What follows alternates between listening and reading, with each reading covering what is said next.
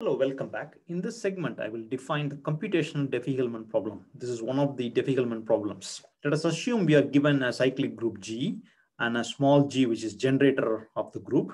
Let us pick two elements, H1 and H2, from the group G, which means H1 should be equal to G power X1 and H2 must be equal to G power X2. This is possible because we are working with cyclic group G.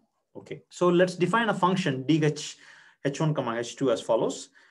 dh of H1 comma H2 is nothing but G power X1 X2.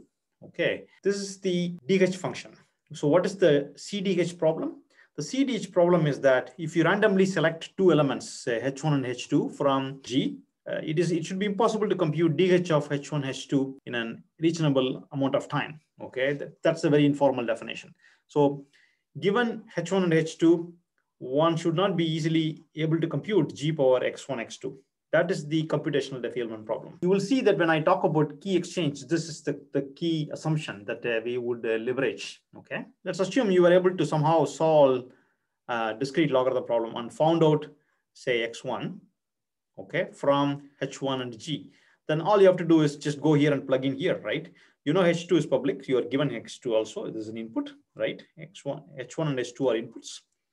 So H2, and you already managed to find X1. So H2 power X1 is nothing but G power X1 X2. So you are able to solve the DH problem.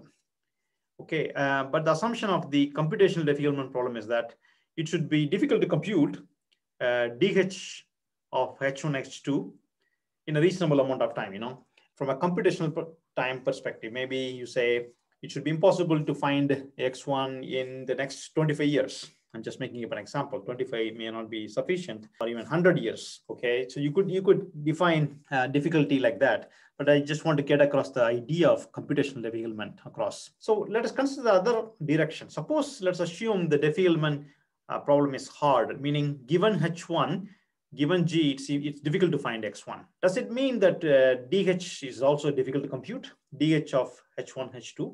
We don't know. It could be possible that there is a way to compute G power X1, X2 without even computing X1, X2. Okay, let me say it this way. There is no equivalence between the hardness of the discrete problem and computing the DH computational Diffie-Hellman problem. Okay, meaning it may be the case that the discrete logarithm problem remains hard, yet it is possible to compute DH of H1, H2.